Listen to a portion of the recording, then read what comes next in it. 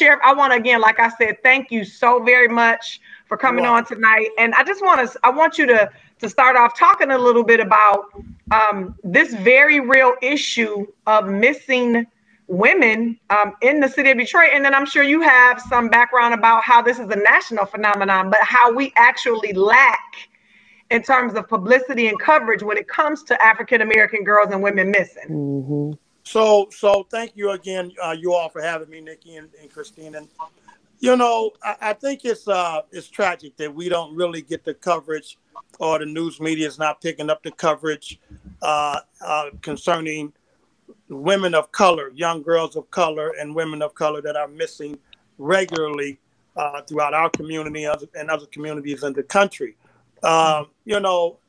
I think when something very tragic happens, as it just happened with the young lady that I believe they found her body and they're looking for the gentleman who they think Gabby, who's a person of interest, right? Gabby Petito. Those people. It appears that family members and community and those people get behind those kind of events, and when those happen, I think it's like it's the squeaky wheel that gets the noise, that makes the noise that gets the attention. And those communities, whether they be smaller communities or what have you, when they galvanize and get together as a group and start demanding that someone looks for their missing loved one, and something is not right with them just missing, they seem to get the attention. I think we in our community, we have to do the same thing.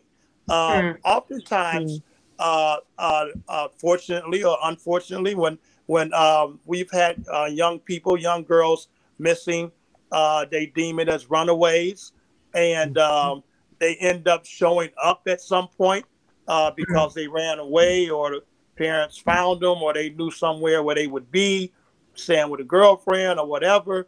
And so I think when that happens a lot, it becomes a situation of maybe they feel like we're crying wolf. It's just like we're out there, our women of color out there, but they're out there on their own. And even if that's the case, that's a dangerous situation in itself. Right. But because young girls everybody's on these internets and everything like that, and that's the way we are now. I don't think we'll ever change that now. And so because they are on these devices, we have to pay much more attention to make sure that we're protecting our young girls, especially, first of all. But just the whole thing about women missing and women of color and not getting the attention, that's serious. And I think we have to make the noise. We have to sound the alarm when we think that's happening, and no one's really paying attention to that. Sheriff, what made your office get involved earlier this summer, with setting up a task force to trap online predators who were going after younger? What even sparked? That's awesome.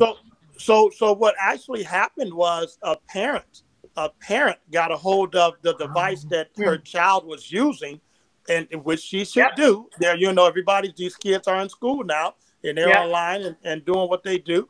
And these predators come online and start to court and coerce these young girls into things that they would normally be involved in. And that was the situation. The mother was alert enough to make sure that she paid attention to what her daughter was doing. When she found out that there was some improper discussions going on, she went and then talked to my undersheriff's wife, who's a school board member of that area where it happened, in the Northfield School District. Wow, that's crazy. And when she spoke to my undersheriff's wife, who's a school board member, she immediately got us involved. And when we got a hold to the to the computer and watched what was happening, then we just took it over. We said, listen, we're gonna continue this conversation, and we're gonna see where this gentleman is and what he's saying, and see if we can take this predator off the street. And so we continue we begin to talk to him, and we put one of our undercover females on the line, and was talking to him. He thought he was talking to a 14-year-old girl. And he set it up to meet her, and she was going along with, yes, I'll meet you, which in real life, the young girl probably would have done that. We don't know. But we jumped in and we said, okay, yeah, we'll meet you. And the conversation went back and forth. And he talked about how he would bring condoms and marijuana to the site.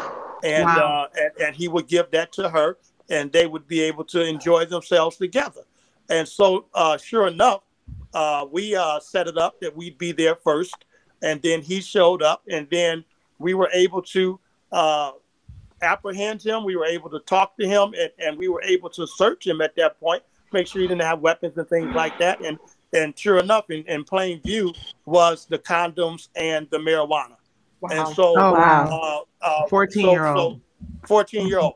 And so, these things happen. And I think, again, it's incumbent upon parents and adults and grandparents and aunties and everybody to make sure, especially today, when all of these kids are on devices now, and we're not, I hate to say, sometimes we're just not as actively involved in making enough noise as other communities do. Now, because we're so concerned about people calling us nosy. Yeah, exactly. or chasing clout or clout chasing.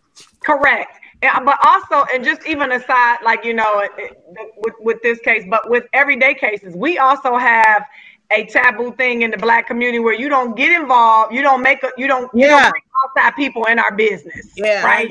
We deal with that inside, in-house. So when you're having a situation like that people, oh no, you don't take that outside. We don't let everybody know our business. But that's problematic for our young people. And Sheriff, I do want you to touch on this. And then we talked a little bit about this before the show. When do you get involved as a bystander, right? Okay. So you just talked about praise God that the woman's mom, the young lady's mom had the forethought to check her phone, to see what was happening, make sure see what was going on with this conversation, and report it. Everybody's not so lucky, right? Sometimes it's not a parent, sometimes it's a neighbor, sometimes it's an aunt, it's a best friend. When do you get involved in situations where you potentially see that danger? When is it okay to insert yourself, right? When because sometimes you think, oh, no, that's not, like she said, it's not my business. No, it is our business. We're a community. So it is. When should people get involved with that? When is the right time?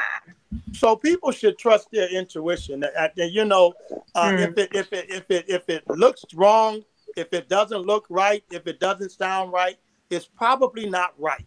And we have to get involved whether someone wants us involved or not. I used to always say, listen, if I see something or I need to say something to someone who I may be a little leery about saying something to, I'm going to say it, because what you won't be able to say when it goes bad, unfortunately, is I didn't say anything. You should have said something. Well, Nikki, guess what? I said something, and what you did with it was up to you. That's right. I felt that it was out of order, and I felt that it needed to be addressed, and that was whether it's with my children or my neighbors or the village, at work. Make sure if you think that it's wrong and you think something needs to be addressed, we as a village, we have to do that. Because that's what other communities do. That's what they do. That's right. That's what they do. They'll ask you your business. They will. Yes, they will. Your mama know you doing that. Your mama know you such and such. Right. Absolutely. So that's when it's okay. When you feel within yourself that you need to say something. Not I don't want to be the nosy neighbor. I don't want to be I want the nosy neighbor, because we have to help each other so that these things that are happening, we can curb that, save these young girls' lives, save these women, save their lives, save these lives. Exactly.